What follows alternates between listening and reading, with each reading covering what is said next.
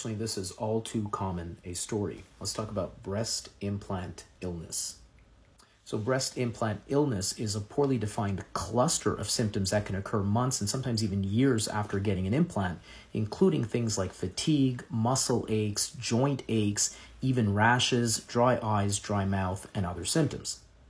Now, many of the women with these symptoms will go on to get a formal diagnosis of an autoimmune condition like rheumatoid arthritis, Sjogren's disease, or systemic sclerosis, among others.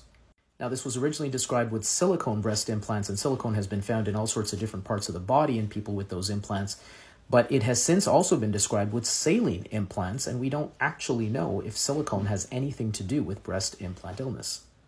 The good news is that 60 to 80% of women who have these symptoms actually get better when the implants come out. So I'm glad she shared her story. If you're having symptoms like that, see your doctor.